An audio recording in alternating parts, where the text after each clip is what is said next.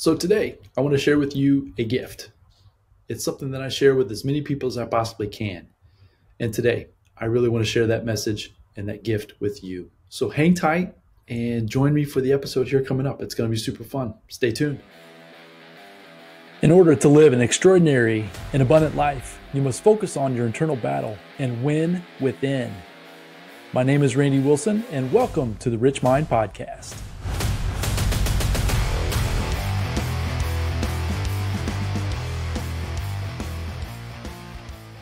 All right, welcome back to the Rich Mind Podcast. And today, as I mentioned in the intro there, I have a gift for you today. And this is going to be something that you might find pretty inspirational. And it might be something exactly what you're looking for that you need in this moment. And this stems from, I was having a conversation with a family member over the last few days. And the thing that kept coming to my mind that I needed to give them as a gift to help them move forward, to achieve the greater things that they want in their life. And that gift is permission. That's right, permission. I want to give you permission, meaning we all are looking for validation in our goals, in our dreams, what we're trying to accomplish, all of those things in our life. And I'm included. I include myself in that as well. A lot of times, though, and this stems from, as I mentioned, a conversation I was having with a loved one of mine, is that they were sharing all kinds of ideas, all kinds of fantastic concepts and dreams and goals and all kinds of things that were they were great. But you could tell that that person was waiting for me to tell them and give them permission that it was okay to go for it. Go do it. There's no one holding you back. No one is holding you back but yourself. That's been my experience. A lot of times, if you want to get into an investment, right? A lot of times you want to start making more money. Say you want to jump out into the entrepreneurial world. Say you want to start a business. You don't need anything, and you don't need permission to do so. You just have to have courage. You have to have some belief in yourself. You have to understand that, yes, you're going to have to probably let go of some things that were in your past, right? Who you were, the things you thought of, the people you hung around, the things you read, the things you listened to. You might need to let go of some of those things. But as far as stepping out into this bigger, brighter future, you don't need permission. And if you feel like you do, that's why I want to give you that today. You can do it. I give you permission. Go be this fantastic person that you are meant to be. The world needs your message.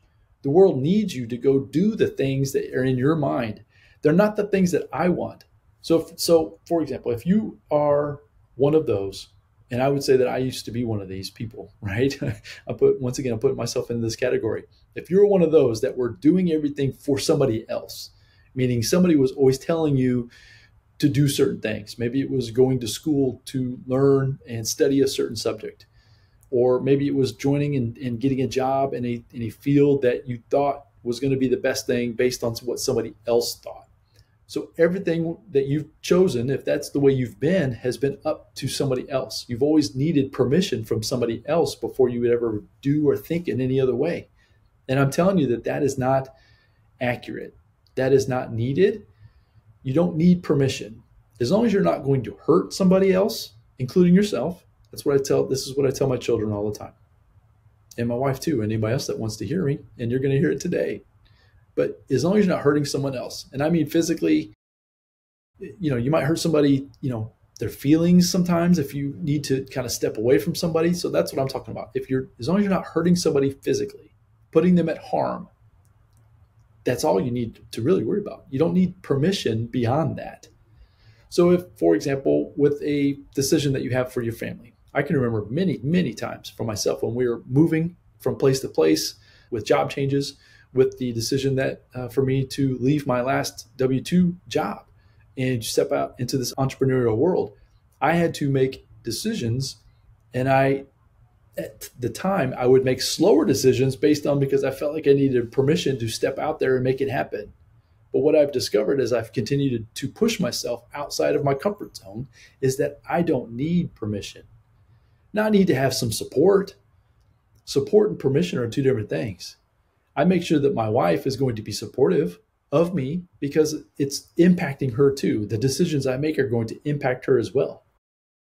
Now, my kids are grown and gone. They're out of the house. I don't need to worry about them as much as I did when I was responsible for them 24 hours a day, 7 days a week when they were little.